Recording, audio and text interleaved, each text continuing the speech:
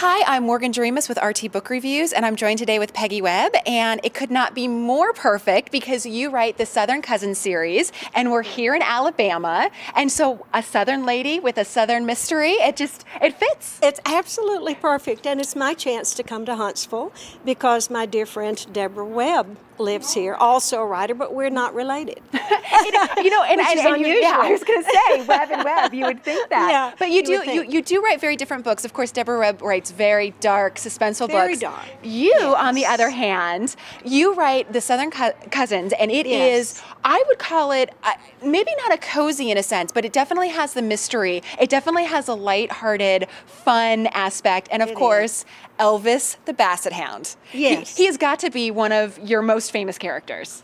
Well, I love Elvis the Basset Hound, and do you know how he came to be a Basset Hound? I don't. You don't have a clue? I don't. Okay, good. When I started talking to myself about writing a mystery, I spent my days at my desk just creating Callie Valentine, the Valentine Cousins, the little beauty shop in downtown Morville, all the elements that cozies have, the amateur sleuths in the small towns. And then I thought, that's good. But it's not good enough. I need some big, big element that sets these books apart. And then suddenly it occurred to me about 4 in the afternoon that I live in the hometown, Tupelo, Mississippi, of a worldwide icon, Elvis Presley.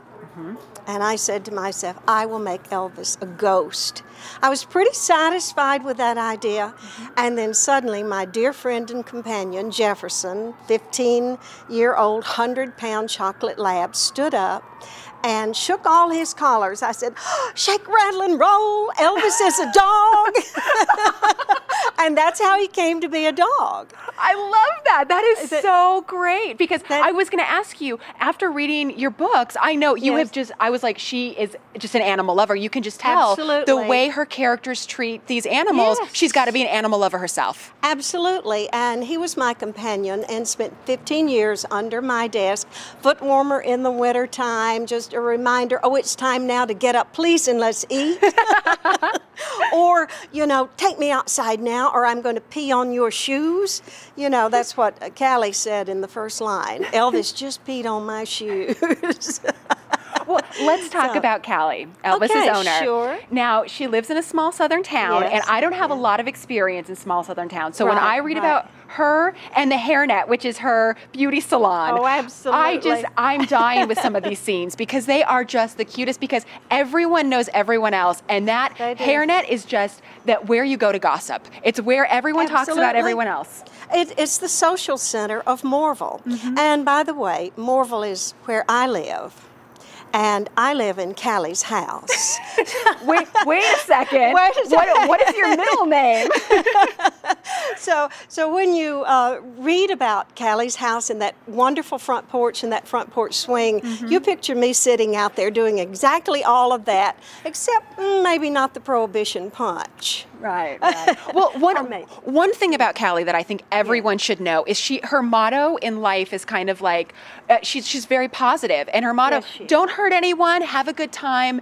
And I think that really carries the series because you want to know her, you want to spend time with her, everyone around her wants to spend time with her, and I think that's what makes her such a great character. Thank you so much. I see that in Callie now. I think it was subconscious that I did all of that, but my friends call me the Statue of Liberty. Give me, you're tired, you're poor.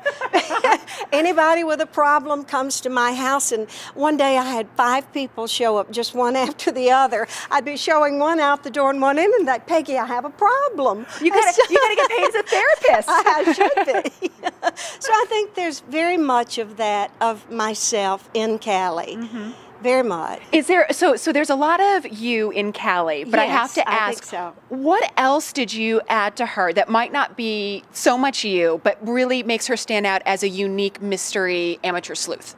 Well, Callie has this penchant for shoes. She has an almost ex, and she's very torn about lovers. And, you know, I used to write romance, and I loved it. Then I got so old, I forgot what romance was, so I started killing people.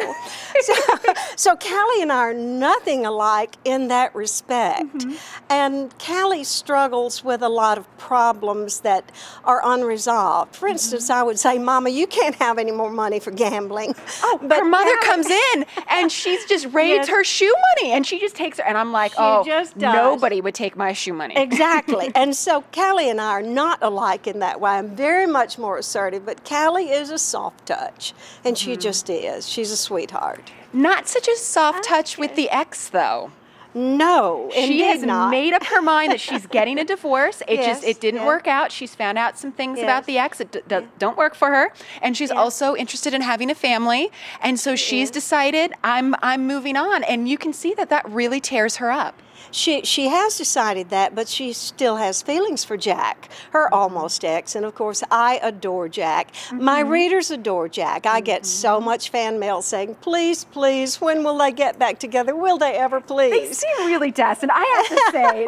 they seem just like they have their problems, but I'm like, they can work it out. I think maybe they can. And did you see a little bit of that in Elvis and the Tropical Double Trouble, the fourth book, that they're beginning to move in that direction, perhaps? Perhaps. Well, one of the things, Elvis in the Tropical Double Trouble, and we've actually got it here. We got to show everyone. One of the things that makes this story unique from your others is this actually doesn't take place in the South. We get a little flavor of the South, and then we're all of a sudden on vacation in Mexico. Yes.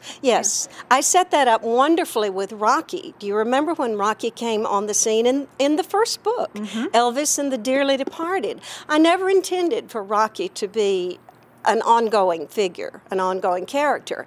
But it occurred to me that he was so lovable. He had this teddy bear quality that I wanted to see again. And so when I brought Rocky back in subsequent books, and I decided he was an archaeologist, I said, what a wonderful way to put the characters out of Morville. Of course, John Scanamilio, my editor at Kensington, who's quite wonderful and loves the series and is terrific to work with, said, I worry a little bit that if you take these characters, the Valentine family, down to Mexico, you'll lose some of that Morville flavor that we love. They are Southern to the bone. They could be in the middle of the Antarctic and they will still be just those Southern ladies that they are. You have to tell me, what is going to be next for these ladies? Where are we going next? We're going back to Tupelo next, and the book is called Elvis and the Blue Christmas Corpse. Oh, a Christmas. It's a Christmas book. It's quite wonderful. I've used the Tupelo more than Morville in that particular one, but it's all quite fascinating because all the Valentine gang and Fayreen, and don't you just love Fayreen? Fayreen is like nobody else in the entire world. Bless her soul. What do you say here? Bless her soul. Bless her soul. I mean, she's so tired she's got to go sit on that sexual sofa now. So I have fun with her malaprops. But this next book is set in the Tupelo Mall during the Christmas holidays with the holiday court and Santa and his reindeer and all the kiosks with Fayreen selling her jars of pickled pig's lips and all the wonderful elements that you love to laugh about in the series will be there. Yeah. And wait, are we going to get Jack? Are we going to see him?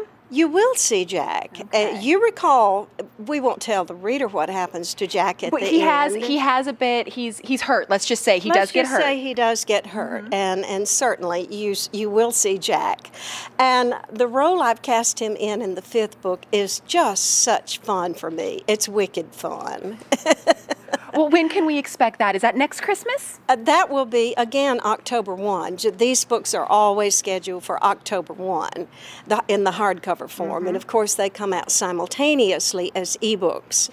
So you can buy them on Kindle and Nook when this one comes out. And then 11 months later, you will see this paperback version. And then 1 month later, in October 1, Elvis and the Blue Christmas Corpse. I love having a schedule because we just know what to look forward to. You know what to look forward to, and you know you can laugh. And I've had a lot of readers say, Peggy, I just love it that I can pick up your book, and I know that no matter what's happening in my life, I can laugh. Yes, it did that for me. I was actually reading your book on the airplane down here, and I don't think my seatmate liked me too much because I was literally laughing. I was, and they were kind of giving me the eye, and I was like, it's my job. What can I do? I know, and of course, while I was writing this current book, Elvis and the Tropical Double Trouble, Michael Jackson died. Do you remember that line in the Elvis? Yes, I do. Who does he think he is? Elvis?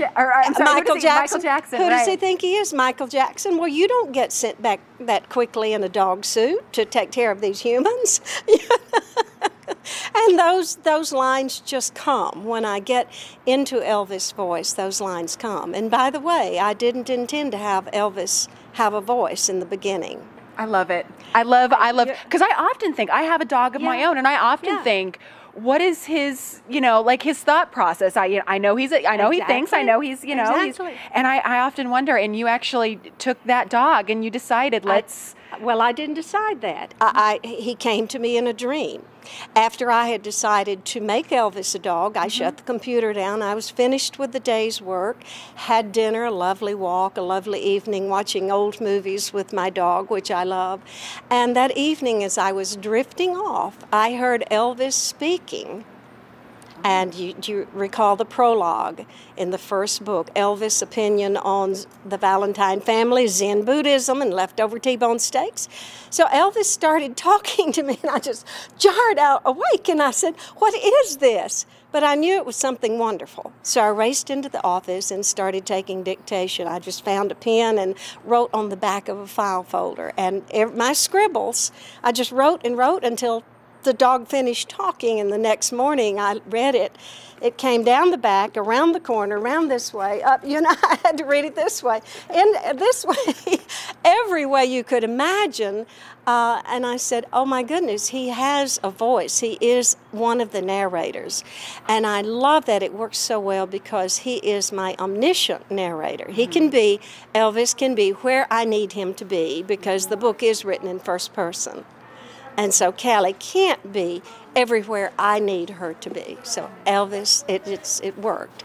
Well, it is a wonderful series. I enjoy it so much, and I've been wanting to talk with you forever, and I love that we got to sit down today and just learn more. Oh, I'm delighted that we did, Morgan, and I'm going to give this to you, your own special copy. I bet it's signed. It's signed, and I'll personalize it if you want. Thank you so much. Okay, you're welcome. Thank you. It's been a pleasure.